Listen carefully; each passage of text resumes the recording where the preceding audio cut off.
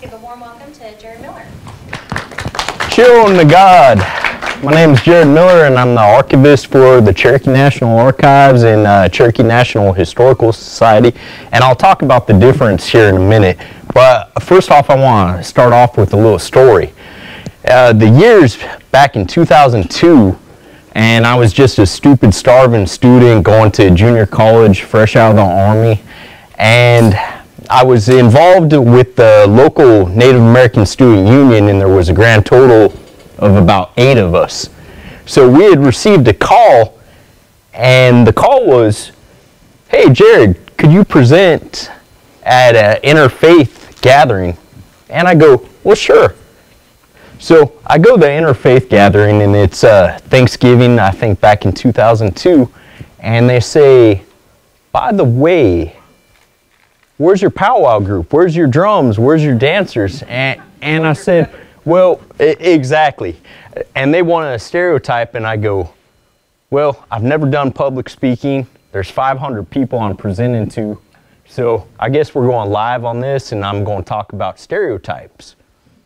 So it was let's just say I went over a very tense audience on the topic of Native Americans in mainstream society, and I don't think California was ready for it at this moment. So luckily I'm in the Cherokee Nation, and I'm going to talk about another stereotype, and it's the Cherokee National Archives, its past, collections, and future. First off, I'd like to acknowledge Dr. Charles Gord. He is our executive director at the Cherokee Heritage Center. So I'd also like to acknowledge Ruby Wells. She is the only records manager at Cherokee Nation. She's been employed for over 40 years with the nation. So, and her job in the archives process is she maintains the documents at the warehouse before they go to the Cherokee National Archives. So there's a very important process where we're basically like unicorns. There's only 2 of us, one at one end and one at the other, and you hear about us, but you never actually see us, usually because we're working. So I get a lot of phone calls of what is an archivist? And well, first off, it's a professional with a bachelor's, continuous training in the field, and additional education. Right now I'm working on my master's in museum studies and library information sciences from the University of Oklahoma. So when I get home from work up until 11 o'clock at night, I'm working. On the weekends, I'm working. So I really don't get a break. The other thing we focus on is, you know, archives is, in a general term, is usually paper, usually the historical documents. So we assess it, we collect it, we organize it, we preserve it, we maintain the controls over it because it is such a historically significant record. I get all choked up just thinking about it. There's a lot more to it, but this is kind of the layman's terms for archives, or archivist anyway. Archives. So what is an archives? I get phone calls all the time having people call up and ask, "Well, where's my genealogical records?" And they want to know their family history, their family lineages. And for the most part, archives doesn't maintain genealogical information. But in some historical documents, like letters between correspondents, you're going to find information about some folks, but it's usually your higher tiered individual that are working in the government. Maybe they're a post office clerk, a principal chief, something of that significance. So a repository is either physical or virtual. The field of archives has changed. Traditionally, it was a house building. Now with the digitization of our world and clouds and other such things, now we're finding it on the website.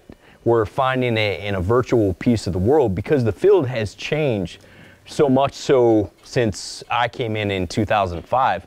And I'll give this as an example. In 2005, we were taught, okay, you're going to scan your documents at 300 DPI, which means dots per inch on a scanner. And you're going to save it in an Adobe PDF format. Now, what we're doing is we're scanning at 600 DPI and we're saving it in a TIFF format. Now, that's just right now. We're about ready to jump to the next level where it'll be 1200 DPI. But I want to remind the audience that digitization is not a means of preservation. It's a means that longevity of that original paper source document is important, because what happens when you digitize, you're migrating it from one software to the next, and every time you open it, what happens is it resaves itself. Eventually it becomes splotchy, and what that means is you've lost data. So that's why the preservation of our historical documents are so important. That means generally putting in an acid-free paper. You want to maintain temperature control, relative humidity. A lot of boring stuff, but for the archivist, it's a good time. Let's see. We house primary source documents or duplicates because of their cultural, historical, or evidentiary value. A lot of people don't think of judicial determinations in the court system as being historical significant, but we are a nation of laws at the federal level, the state level, the municipal level, and there is an evidentiary component that needs to be had with those decisions. Also, cultural and historical. A lot of times you'll see things that, for example, in Cherokee documents back in the 18th century that were obviously done and commonplace then, that we no longer do. For that reason alone, that document needs to be preserved. It's a key to our lineage, to our past, and hopefully it will be there for our future. Archives is about as much perpetuating as it is preserving. Preserving is just putting it up on a shelf like some jam. But everybody's going to eat that jam eventually. Somebody's going to want to research that, and that's where we come into. Archives includes paper documents, so that would be like letters, memos, legislative acts, manuscripts, geographic maps, blueprints, schematics, audio media. And when I mean audio media, I mean we're talking to the old 19th century anthropologists that would go out and record songs on wax cylinders. So we're talking technologically then to technologically now. So your MP3, for example, software where you listen to music now, that's going to be history at some point, and it's going to find its way into an archive. So we also have visual media, and that can be film reel. Everybody remembers Beta, you know, the real tiny VHS that you would put. It really didn't get its proper due in technology. You know, we're always looking for something smaller, and Beta should have been the way. But instead, the American public chose VHS and Super VHS. Then it went to Laserdisc. Everybody remembers Laserdisc. It lasted for about 2 years. Now we have DVD, then it went to Blu-ray. And of course, archives is photographs. Photographs tell as much about our history as any document does. It captures a moment in time where maybe somebody's making a funny face. Maybe there's a building that burns down. It captures that point in time, and those photographs are important for their historical significance. So now let's talk Cherokee National Archives, because that's just a broad definition for archives. And here's our purpose, and it's going to differ from the Cherokee Heritage Center's mission statement. The Cherokee National Archives' purpose is to preserve, promote, and teach Cherokee language, history, and culture through its archives and collections, with emphasis put on preservation. I gotta say, first and foremost, I want to apologize to the Cherokee people because we haven't put enough emphasis on our language. Our language is our entire basis for sovereignty. It made us a distinct people. And for that reason, we're going to reach out and create a section of our archives dedicated solely to centralizing Cherokee documents in the syllabary. We're going to make this right. There is a duality that I talked about earlier. The Cherokee National Archives is the official repository of the Cherokee Nation government documents and has been by tribal law since 1985, and is covered under the 1585 Act. The other part is the Cherokee National Historical Society Incorporated. A lot of people don't know that the Cherokee Heritage Center is a nonprofit 501(c). So it's independent of the tribe. It's its own state-driven nonprofit. And a lot of people don't know that. They think the Cherokee Heritage Center is with the nation, that is a part of the nation. And it has a complicated history that goes back to when the tribe was just coming about, getting back on its feet when we had a chief for a day. And before we formally reestablished our government, the Cherokee Heritage Center came about because like-minded people wanted to create that, but there was no government entity at the time really to do that. So that's why they entered into the state nonprofit. Okay, at times, the Cherokee National Archives includes the artifacts and objects from the Cherokee National Historical Society. So by traditional definition, an archives is your paper, your audio collections. It would include something like Stan Wade's Bowie knife.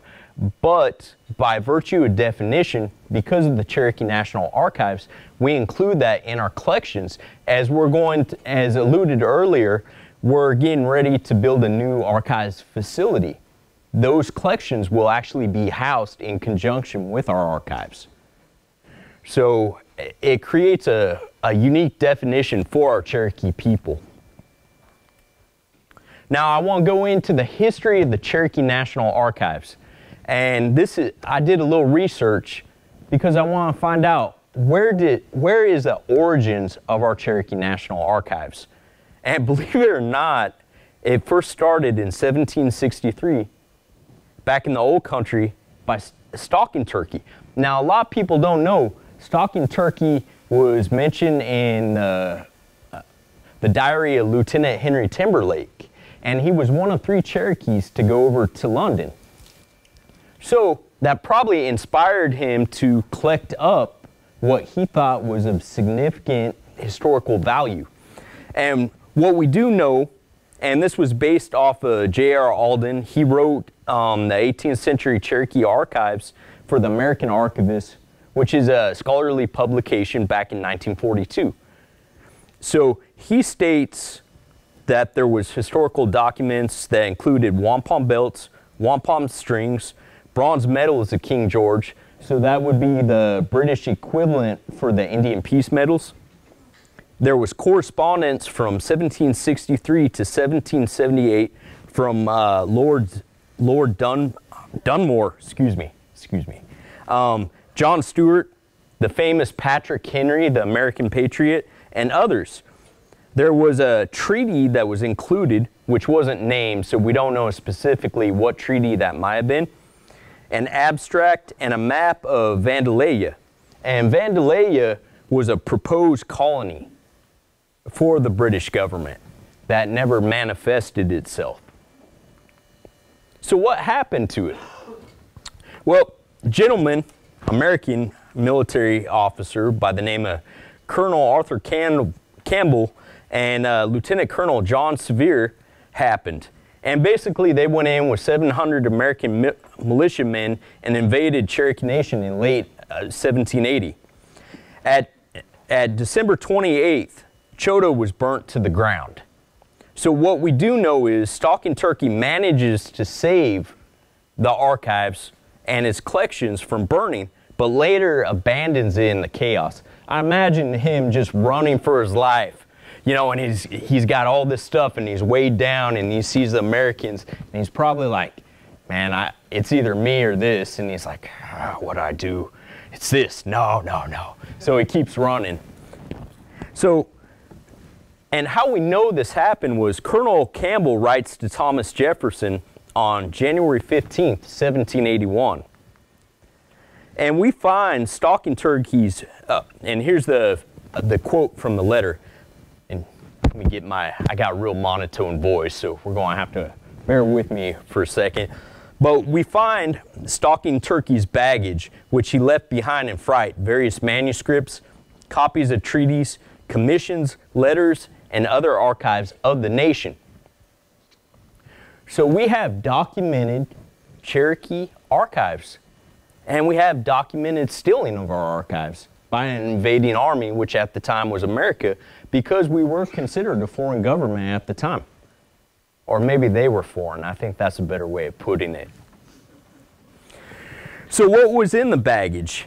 Believe it or not, in this letter to Thomas Jefferson, there's a list. So we have a list of these historically significant items. So somebody intentionally went in and inventoried these. Here's some more of the list. So where are these documents now? I haven't gone to further look for them, but what I do know is there's probably two possible locations, which would be the Library of Congress or the National Archives. And that is our governmental property. Now granted, it was a spoil war, but it's still ours. So, my reply would be, got NAGPRA? And for those of you that don't know, NAGPRA is the Native American Graves and Repatriation Act, and what we have is cultural patrimony. There's a clear lineage of it as a government-to-government relationship with the correspondence, with the treaties. Our wampum belts, we don't know if they were political or sacred nature, and they're discussed. So, by all rights, it is ours. It is our communal cultural property. And I recently came back from ATOM, which is the Archives Tribal Archives, Libraries, and Museums group, and a great week-long conference. If everybody gets the chance to, please do so, because there's like-minded indigenous folks there in the field. But one of the issues I asked the federal government, who handles NAGPRA, was would for example, our ledger books that are written in the syllabary and our government documents be considered cultural patrimony? And they said they would. That's theoretical, of course. Okay, now we're getting closer to the 21st century. I'm trying to get us through, I only have an hour, and there's so much history involved. And which is great because, you know, archivists, you love history. So, the first mention in the mid-60s, to be exact, Cherokee Nation's Executive Committee on January 26, 1963 establishes a Cherokee National Archives, but it's at the expense of our tribal attorney, Earl Boyd Pierce.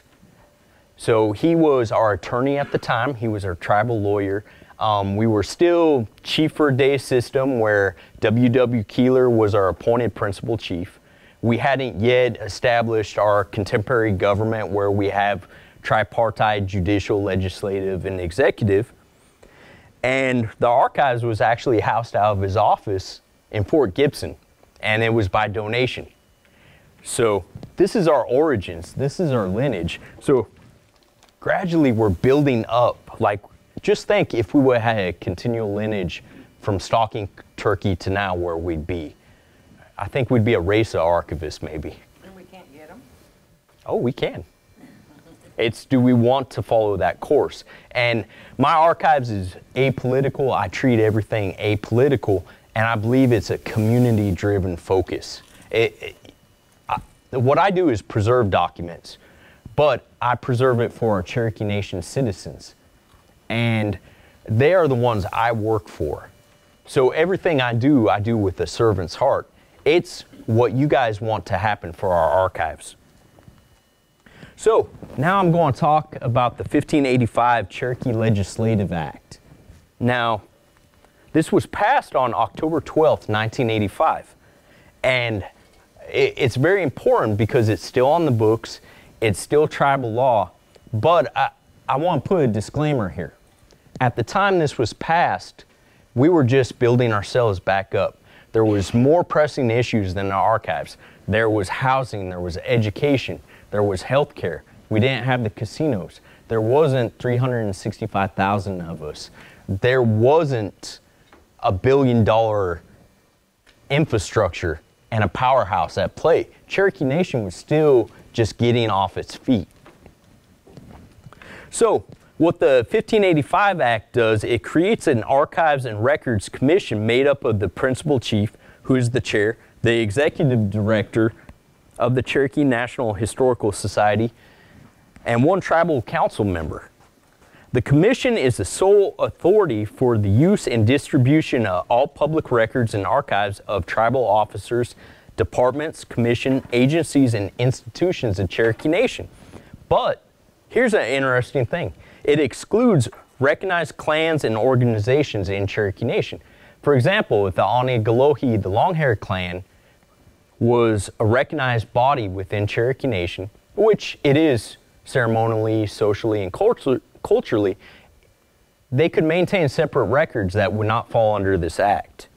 Or organizations like, let's say, the National Republican Committee, if there's one in Cherokee Nation. We can't govern that because of the wording in this law, and we probably wouldn't want to. Okay, now, there's other things that the 1585 Act covers. It covers the commission and an advisory committee, intellectual property, and I'll kind of break it down. So the commission establishes policies and procedures for storage, processing, and servicing records. So what that means is basically it says, where's it going to go, how's it going to be processed, and who services it. It makes provisions for preservation, arrangement, repair, and I find this one very interesting is reproduction. And reproduction back in the 80s was scanning, you know, pre-Xerox. So now we're digitizing. So the 1585 Act had that foresight to look at now and see where our science, our archival science was moving towards. So it's as much now relevant as it was in 1985. Now, the interesting thing about the advisory committee, it's established by the commission, and it's to consult and make recommendations. So these are chosen from leading archivists, librarians, political scientists, and historians. So there's a community-driven focus within the 1585 Act.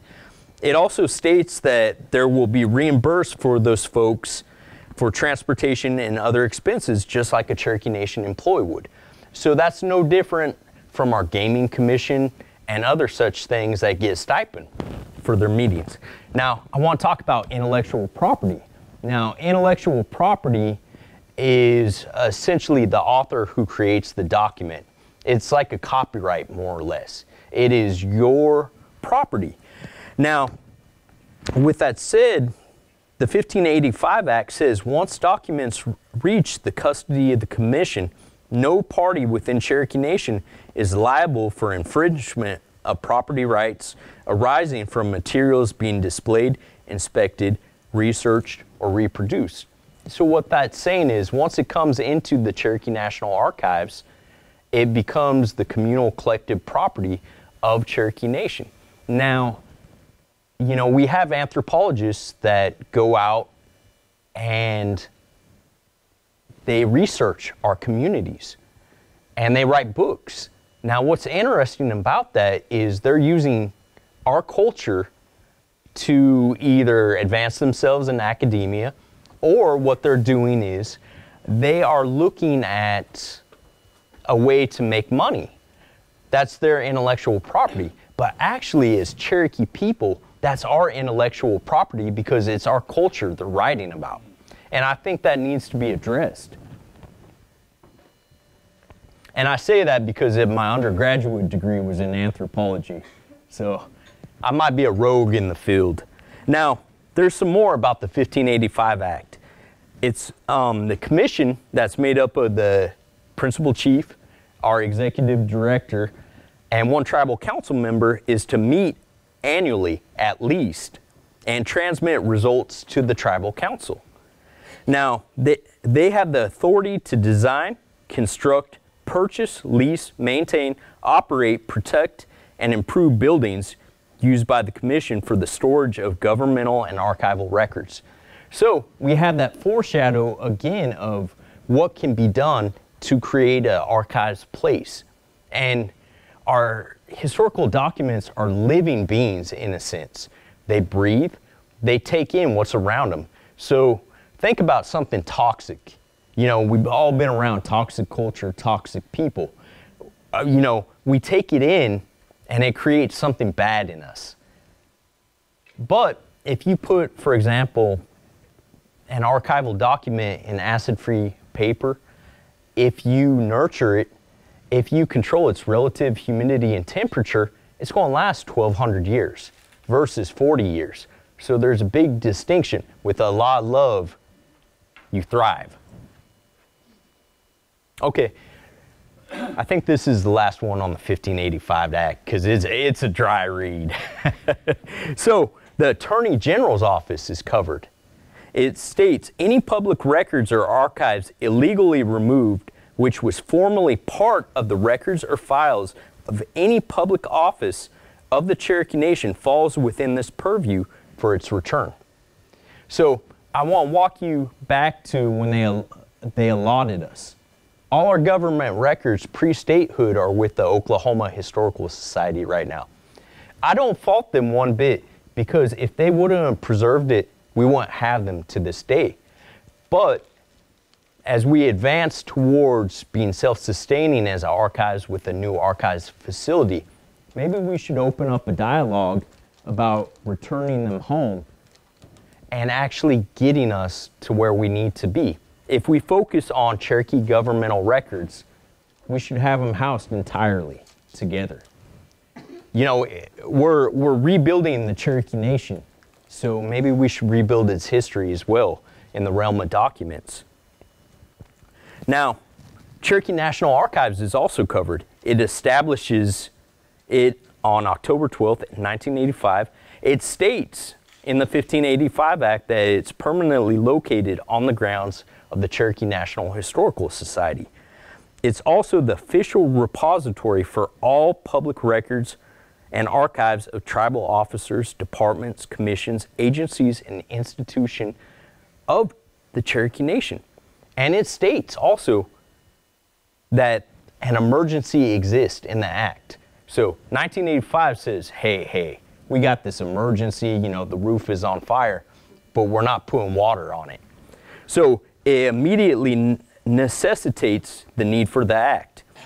It states that it takes effect and is to be in full force from its passage and approval. It also says, if any wordage is unconstitutional, remaining portions of the Act are considered valid. So what that tells me is we might mess up on a couple words here or there, but still legally binding with regard to everything else because it is a national emergency. Okay, now this is the Cherokee National Archives flowchart that I could come up with in its most simplistic form because it's really complicated. But what we have here is the Cherokee National Archives, and we have the archivist duties. Now, I talked earlier about duality existing. Okay, so there's the Cherokee National Historical Society tract and the Cherokee National Government tract.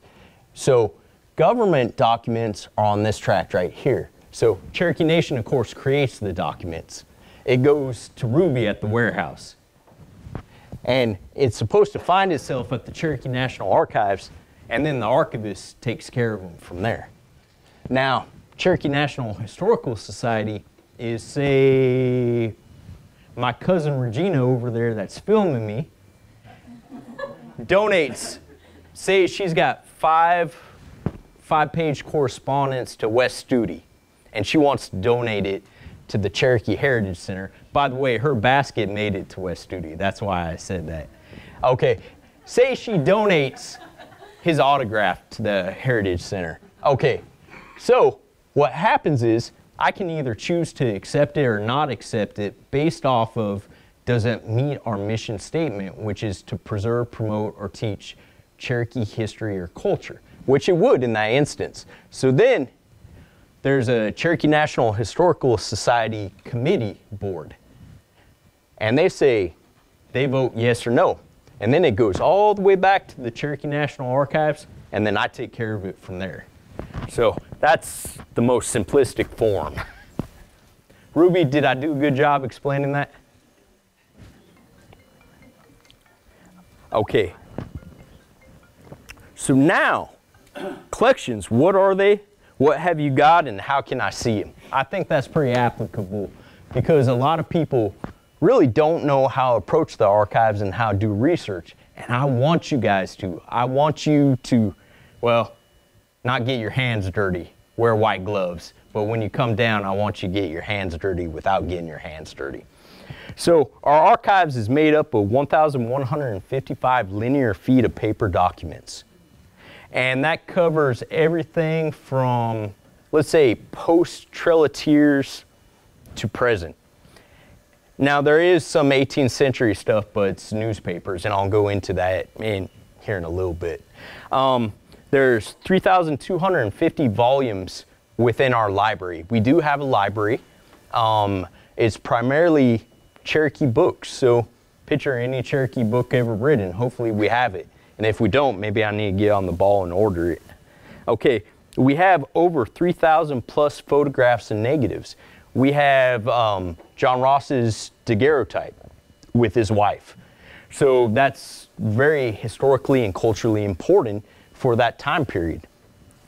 We have, my favorite is Ned Christie and his half-brother, and they're wearing Cherokee hunting jackets, also AKA known as the Sequoia jacket. That's also pretty historically important because those were the last, what you would call indigenous garb that lasted into the early 20th century for our people. We also have over 800 audio materials. So CDs, Mylar reels, old cassette tapes. We have 350 plus flat items. And I say flat items, and that can be anything from blueprints, posters, but most prominently is our Cherokee Nation land patent. And people don't know, but our land patent is a whole basis for us being here in Cherokee Nation. The government, the U.S. government virtually ceded us, I think it was 9 million acres. That included the Cherokee outlet to where the Pawnees are at. All the way, it was supposed to go past the Rocky Mountains, but there's some surveying done and some other things, you know. We never get a good deal, you know, it's the government. They're going to screw you any way they can. Okay. Now, in addition, the Cherokee National Historical Society's collections. These are three-dimensional objects, anything from John Ross's furniture to cannonballs to portraits, various assortments. I'm going to use this estimate because there's so many different numbers. Anywhere from 5,500 objects to over 400,000. Now, I bet some people are saying, man, that math doesn't add up. That's a large discrepancy. Well, you're absolutely right. The problem is we need to do 100% inventory, and with our archival move, as we're approaching the building, we're going to inventory 100%. So we'll actually know what's on hand, what meets our mission statement, and what doesn't. Because all this is important. I think the Cherokee people need accountability for that. Okay, what have you got? So we have, obviously, I talked about, this is kind of the highlights of what we do have. We have the Cherokee Nation land patent. We have the Lewis Ross papers. Lewis Ross was John Ross's brother, and he was treasurer for the Cherokee Nation. We have Admiral Jocko Clark's papers, famous World War II Admiral of the Pacific. We have the Earl Boyd Pierce collection. He was, we'll call him the second Cherokee Nation archivist. The first one being Stalking Turkey, if we go by actual research. Okay, we have his papers. We have W.W. Keeler's Principal Chief papers. They would be akin to like presidential papers of Ronald Reagan. Then we have the W.W. Keeler Cherokee Nation government records. So those span from the 40s through the 70s. We have C.C. Victory. He was chairman of the Cherokee Nation Executive Committee. And that was at the time when we were running for, when we had a chief for a day government, the executive committee handled business decisions. Mary Wadley, she was the tribal secretary at the time. We have Ross Swimmer, his principal chief papers, and also his Cherokee Nation government papers from his time periods. We do have a few bills of sale from slaves from John Ross. That's part of our history. I think every aspect of our history, whether we like it or not, needs to be told. We have newspapers from 1760 to 1924. We have, of course, the John Ross daguerreotype. Daguerreotype was the earliest form of photographs from the 1840s on. So that's pretty important. Man, it's like somebody was reading my mind or something. Ned Christie and his brother, tintype. Okay, so that's in the archives. What about collections? Okay, we got Stan Wade's Bowie knife. We have the safe that came over on the Trail of Tears. And when we were getting money from the Cherokee outlet, the money was actually deposited in that safe. There's a lot of history with that safe. A lot of money too that passed through there. We have the John Ross parlor furniture. We have a Cherokee Braves flag. Now, with the Cherokee Braves flag, we haven't fully authenticated it yet, so it may be a possibility of a forge or it may actually be a real one. So we're in the process of ascertaining that information. We have a rattlesnake effigy shell gorget. That is from 1600s and before. It's real hard to date that off the top without doing archaeological research into the record with the typology. I have some archaeological classes at the undergraduate level, but I'm not an archaeologist. Even though some people think I'm like Indiana Jones, I'm not. Okay, we have the President Jackson, Grant, and Adams Indian Peace Medals. Those are really important because what would happen is when a treaty was signed or you met with the president or other government official representing them, they would give you peace medals. You see it as a diplomatic tool to denote your status within the tribe because, you know, most of us in Indian country are real egalitarian. Everybody is equal. There's no stratification. There's no rich, no poor, no slaves, no masters, really. But the U.S. government and its predecessors like the British, Spanish, and French, they needed to create I can't pronounce the words, but basically an aristocracy to deal with who's in charge. So they would issue these peace medals out. There is a Delaware bandolier bag. Now you're thinking, okay, why is a Delaware bandolier bag in our collections? The Delaware people became integrated into us, and even before there was intermarriage, and up until fairly recently when they regained federal recognition, they were still part of Cherokee Nation. So I think it's significant that we give those due respects to the Delaware, to the Shawnee. We have Sequoia Indian Weavers Association sample. Now, that was a movement to establish a way to make money for our Cherokee people. So they got together, they created a way of making blankets with looms.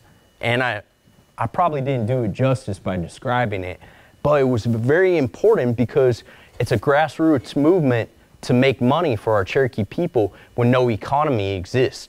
We're trying to be industrious. We're thinking about new ideas. And that's a testament to that. We have 18th century trade beads. Trade beads was an item that was, you know, at different times we would trade, like back in the old country, we would trade deer skins that were very popular in Europe. We would trade them by the pound. The deer almost went extinct in the southeast. And one of the items was trade beads. J.B. Milam's desk. Before W.W. Keeler was chief for a day, there was J.B. Milam. We have contemporary Cherokee pottery and baskets, booger mask, syllabary print blocks, portraits and other arts, a Sequoia style jacket, and I'm going to put etc. We got Cherokee miscellanea. Okay, so how do I see it? Give me a call. My name's Jerrid Miller. If you don't know that by now, I'm the archivist. My number is area code 918-453-5454, extension 6152, or Jerrid Miller at Cherokee.org. So it sounds pretty dang simple. I just ask that you guys make an appointment 2 weeks in advance. And here's why. I want you guys to sit back, talk on the phone with me, and I'm going to try getting inside your head because I want you guys to have a really good experience when you come down and research. And I might find things in my archives that you didn't ask for that I think you might want to look at. So those 2 weeks gives me enough time to pull what you don't think you need. You mean like a family name or something? Possibly. And I will say our genealogical information, I get so many calls asking about genealogical information, and our archives in its present conception isn't where there will be every family. Okay, the only other thing is we do charge for images if you would like copies, and it's $25. We scan it, and it's $25 per image. It's our policies and procedures, and it's just the way it is. Can we get around it? I'm not going to put that on camera. So this sounds too good to be true. Is it? Is the Cherokee National Archives really too good to be true? And we have problems. And I want to talk about the problems to our community for a little bit. At present, the 1585 Act has not been enforced. And there's a good reason. You know, we've just been building up. We've been working with education. We've been building with Indian child welfare. Things like that, in my opinion. Do I think archives is the most important thing in the world? Yes. Do I think there's more pressing things? Yes. And there's more pressing things. But right now, we're at a point where we can address the archives deficiencies. Our archives is housed in the basement of the Cherokee Heritage Center. And I want to be real when I talk about this. I'm not trying to throw anybody under the bus. I'm not trying to say that poor us. This is, you know, our facility at the time was built based off of best practices. Infrastructures change and best practices change. And there's no constant temperature or relative humidity controlled. So, as I was talking about earlier, we want to preserve these documents for 1,200 years. Well, that's with consistent relative humidity, consistent temperature, consistent love, basically. And we can't meet the needs in its present condition until our new archives facility is built. We're at gross capacity in our current situation in the archives. I can't take on new collections because our shelves are full. And that's a detriment. That's a detriment to our Cherokee people because we need to grow our collection. I know the warehouse is at near gross capacity. We have a problem. But there's hope. There's a silver lining, and I'm going to talk about it. Unfortunately, there's one employee for the Cherokee National Archives, the only archivist in Cherokee Nation right here. And to truly get our archives where it needs to go, we need 2 additional full-time staff to be dedicated to our archives. We need 2 or 3 interns, and trained volunteers are needed. But you have to look at it from the perspective. I can train people till the cows come home, but it takes away from the mission needs of our archives. That's why we need 2 additional full-time trained staff in the field that have their undergraduates, their masters, they're Cherokee Nation citizens. We want them. You know, we need them. We have 1 records manager for Cherokee Nation. And I think that's also something, I'm sure Ruby could use the work over there. They keep her too busy, you know, and we need to address that. We need to cement the relationship between the archives and our warehouse. How does it go? How do our documents flow from one part to another? Like on that flow chart. The problem I didn't show on that flow chart is there's a blockage. There's a blockage with policy. There's a blockage with having an adequate facility right now. There's a blockage because we have the gross capacity. Our archives is currently housed above a water pipe in our basement. We can lose our collections at any time. That's the sheer reality. I expect a phone call at any given time saying, hey, the archives is flooded out. And as an archivist, that's my worst nightmare. And it's a hard truth to swallow. And I'm not trying to throw anybody under the bus when I say these things, but I'm identifying as a professional in this field specific problems that are endangering our collective documents. You have plans to build? A new facility, yes, but we don't have the budget, equipment, or staff to meet its current demands. So, what can we do? Well, for starters, off to the right is our new archives facility. We're expecting it to be at 10,000 square foot. The archives facility is in the works and is currently in its bidding process right now. So that means it's being bidded out to construction interest to build it.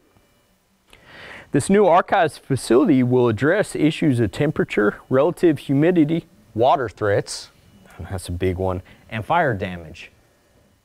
I want to use this story real quick. Down in Brazil, their national museums burn up because they didn't have a fire suppression system. Over 10 million indigenous items from the Brazilian tribes are forever lost.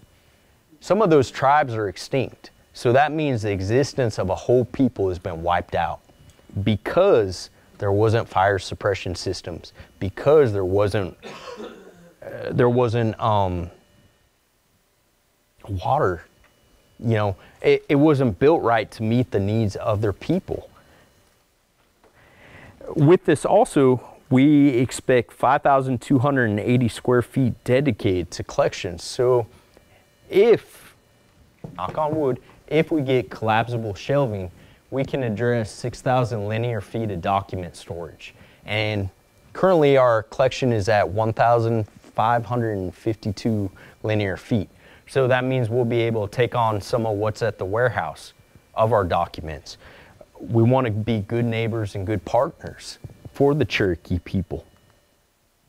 Now, sometime back, I was given a task to what are the proposed costs for running the archives. This is from the perspective of what would it take to have the best archives in the Indian country. We're the Cherokee people. We produce Sequoia. We produce Will Rogers for his humor. I'm sure he's not the funniest Cherokee that's ever lived, but we produce great people, great minds. We're forerunners in our field. We're a leader in Indian country. This is what it takes to be a leader in the archives and museum fields. This would put us past the Chickasaws. So what we would essentially need is anywhere from $518,000 to $692,000 a year. That's to include the cost of running the archives, to keep the internet up, to keep the water running, to keep the electricity and gas turned on. That would be diesel for the generator. That would include staff salaries. That includes fringe benefits as packaged at Cherokee Nation, operations, a modest acquisitions budget. So that means we can, if, for example, I'll use this story. Back in 2004 on eBay, there was a Cherokee Conjurers medicine bundle for sale. And it had the sacred affiliatedness with it. It was being sold in Ohio for $500. Items like that should never be sold, first and foremost. But this gives us an alternative means to address if something comes up on eBay. What if there's a historical document that is so culturally or historically significant? This gives us the opportunity to buy it. Okay, so it also covers travel and professional development. We don't want an archivist that doesn't have, you want your archivist consistently trained in their field, because technology is forever jumping. It's forever evolving, and we got to keep up with it to meet the needs of today's challenge. That also, from that professional development, comes the need to do outreach for our communities. This budget covers a staff of 3 what it would take to be professionals as an archivist on par with the Society of American Archivists standards. Okay, now I want to talk about fully implementing the 1585 Act. Every nation state from time immemorial has had an archives to validate its nation state. Think back to Babylon, Persia, Greece, Egypt. They all had archives. Cherokee Nation has an archives. But we're archives with the little a instead of the capital A. Okay. By fully implementing it, we preserve and perpetuate the history of 365,000 Cherokee Nation citizens. I'm sure that number has grown quite a bit, but that doesn't include a larger body of stakeholders. Cherokees come into contact our history with the Creeks, Chickasaws, Choctaw. It affects their history as well. It affects the United States history, Oklahoma's history. We're a significant cultural, linguistic, and sovereign group here in Oklahoma. So we play into the part of Oklahoma, but also the region, Arkansas, Texas, New Mexico, California. All these places have been impacted by Cherokees being there at different times. Think the Dust Bowl. That's how Cherokee Nation is now the largest tribe in the state of California. We have over 24,000 members and citizens. So we're impacting Cherokee history in California. Implementing the future today. I want to present 3 case scenarios. I'm not advocating for anyone. I'm apolitical. I'm just presenting my professional opinions. This is what happens if we do the status quo. We remain at our current pace and relationship. And here's what the outcome is. Endangerment of documents and non-compliance of tribal law. Okay, we have our government option. Okay, Cherokee Nation can absorb the Cherokee National Archives into the Cherokee Nation proper as either its own separate department or under department. The outcome, it ensures budgetary needs for archives and preservation work. Okay, now I'm going to present a third option, which is the endowment option. And it's a fundraiser initiative, and it creates the Cherokee National Archives as a semi-autonomous unit that is ran financially from designated funds from government or from interested parties. And what happens is off of that endowment, once a dollar figure is reached, the archives is run off its interest. And that would cover everything from the light bulbs to the archivist being paid theoretically. The outcome, it ensures the need for archives and preservation work. So that's 3 case scenarios I'm presenting. And again, I'm not telling the Cherokee people what to pick. I'm just, as a professional, I'm just presenting options. In a discourse, we're having a dialogue is all. Okay, future growth of the archives. Okay, this is very important. Okay, because we need to look at language, government records, and outreach. Okay, I want to cover language first. Earlier, I apologized to our language population. For that reason, we're designating a section of the archives solely for the language.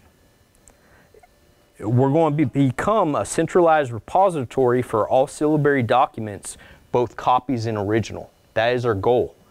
There's an emphasis put on language first. So when we pull the boxes in the archives, it's going to be written in the syllabary and little tiny English letters, because I think as Cherokee people, we need to put Cherokee first.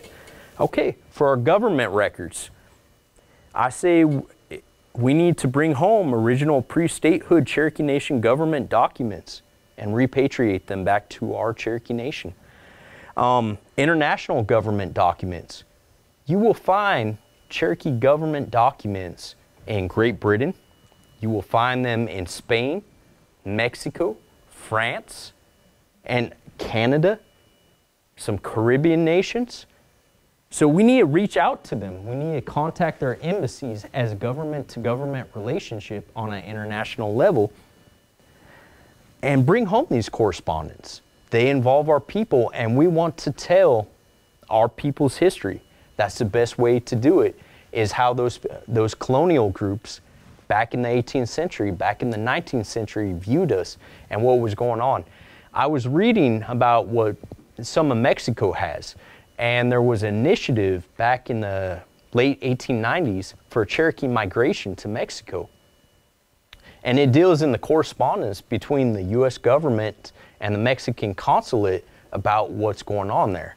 There was an Anglo gentleman that was also representing the Cherokee Nation. He wasn't really representing them, but he said he was representing them, trying to buy land on our behalf. So somebody was speaking for us who wasn't appointed. Shame on them. But that's been a consistent history. We have people that falsely represent the Cherokee Nation at times in our history. Another thing I want to do is outreach. And the big question I have, what are the needs of our Cherokee citizens and how can the archives help?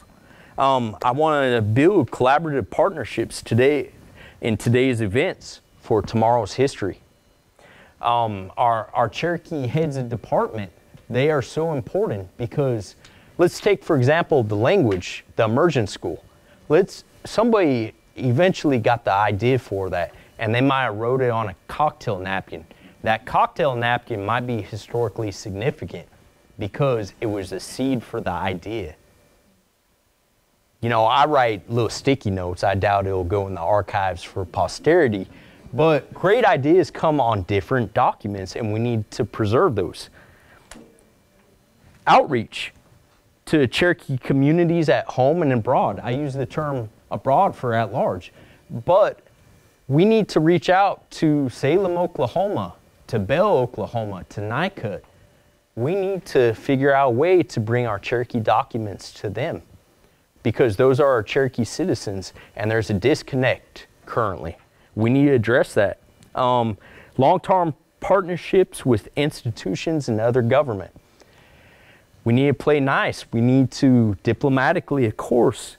And for example, we have Cherokee documents that were, and I'm going to use the term tactically acquired, and I think that's a good way of putting it, that are at Harvard and Yale.